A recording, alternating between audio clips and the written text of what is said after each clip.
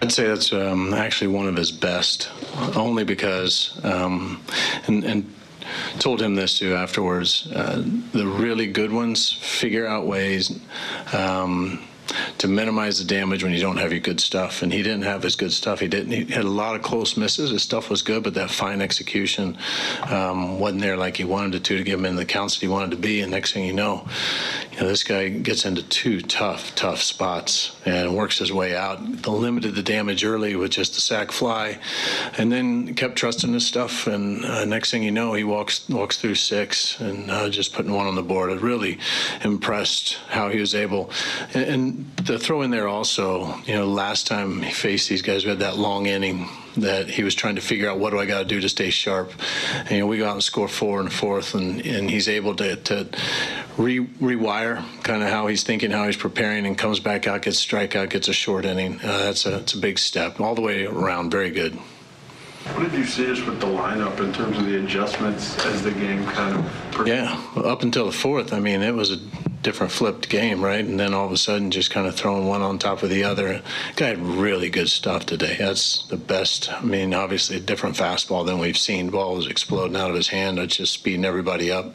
And they just started taking what they were given, putting the ball in play in situations that forced a play to be made, and a big play that we capitalized on that didn't get made. And then guys just kind of working through their at-bats after that. I thought they did a nice job of being relentless. A couple guys with some big hits at the right time, and once again putting the pressure on. You walk out of here with 2 series wins, especially this one of the 4 games.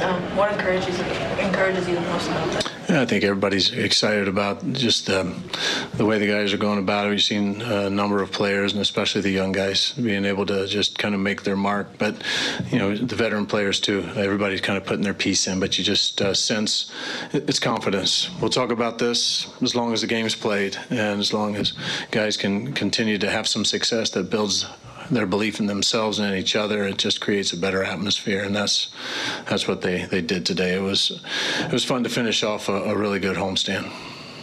Olivares' throw in the 4th too to gun down that runner, that was kind of a big play too. Yeah, real good throw by Ollie. Nice tag by MJ too on both sides of that, and some good plays. Turns up the middle.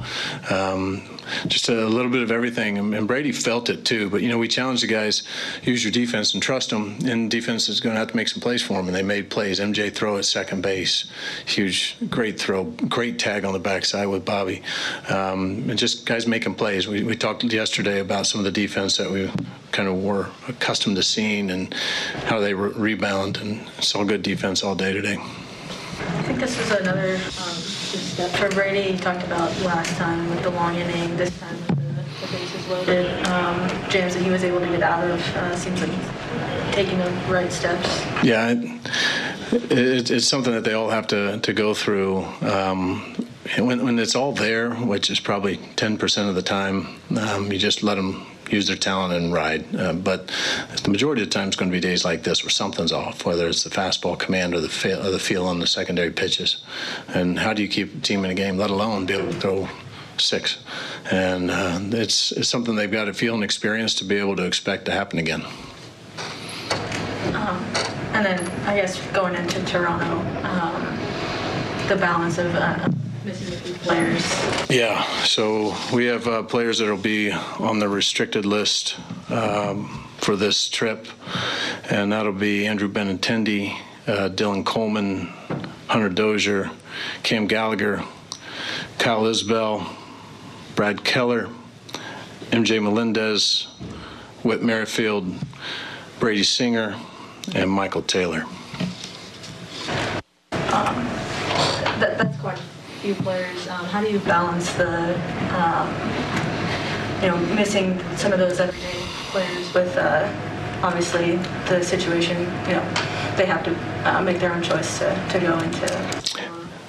Yeah, it is. It's an individual choice. The organization has done a real good job of bringing in professionals and experts to just talk guys through tough conversations, and then put it in their hands to make their decision that they believe is best for them and their family.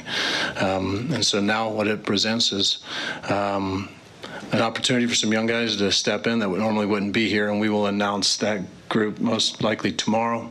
Obviously, we'll have to pregame, and that'll affect kind of what we're doing rotation-wise too, which may be another question that we'll have to answer a little later. But excited about some guys coming in and getting a chance. Do we want our major league team on the field? The answer is yes. But right now, this is the situation that we're in, and we're looking forward to somebody else stepping in and making the most of the opportunity. What's the approach of just managing so many new guys and young guys within that clubhouse? Yeah, I like how we run spring training. Every guy that walks through those doors, whether he's just called up for one day or he's there for the entire spring and on the 40-man roster, we make them a part of the club. And part of that is the transition is smoother. They feel like they've got a space on this team whenever that time does come. And it's going to be a first for a few. So the excitement is, we talk about it every time. It's one of the greatest pleasures of this job is watching guys who've worked hard enough to be considered to come up for one day in the major leagues. That one day is a really big deal, and we're going to celebrate it and then give them an opportunity to go out there and shine. And looking forward to watching it. Are you able to say your rotation yet, the probables? No, we'll be able to do that tomorrow. Do you think that this might affect the clubhouse with that many guys? I don't know how it affects maybe the atmosphere with some players being able to go and some not. Yeah, the clubhouse, everybody's kind of known for a while kind of how this was playing out, not knowing how the rules and regulations might change or adapt, but they've lived through this for a couple of years now. We've been having these conversations and just educating and trying to get as much information out there as possible for guys to make those decisions for a while. And so this hasn't snuck up on anybody.